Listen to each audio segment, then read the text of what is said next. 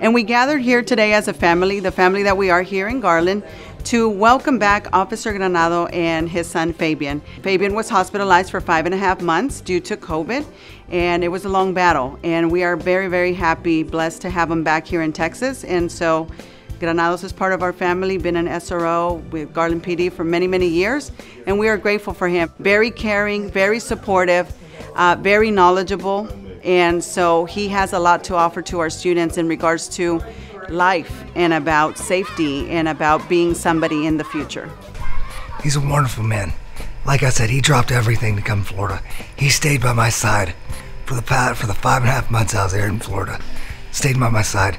Us two working together alongside made a stronger bond than I've ever had. We've already had a strong bond, but this whole ordeal made us a lot stronger entity. He was able to take off however many hours he needed from work. He saved up all of his sick time, and so because of that, he was able to stay with me. I just want to let y'all know, God is alive. He's working in all of us. I am a proving testament to that. To preface it, my son had been diagnosed with COVID, and he'd been in the hospital for about a week and a half in Jacksonville, Florida. So that's, what, an 18-hour drive from here.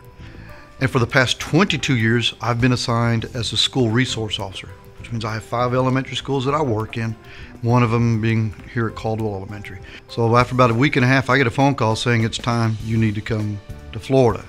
My interpretation was I needed to go because my son was dying. So I had to lean on my faith.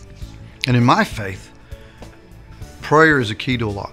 And I also knew that prayer didn't have to just come from me. I had to involve the community. In other words, my family, my friends, my fellow police officers. That's a huge, huge part of my strength and my resources. The school district. That's another huge part. I tell you what, today's been a cool day. First of all, thank you everyone that helped make this. And the principal, Ms. Sanchez here at Caldwell Elementary, she opening her school to us. The police department, particularly my lieutenant and everyone else. Coming today where they put a parade on for family and friends to drive through, see Fabian, talk to us. That was incredible. But I tell you what really hit me the hardest was when all the little kids were in a little parade to come by. If you're a parent, you work in the schools, what's the most important resource we have? Our kids. And this district knows that.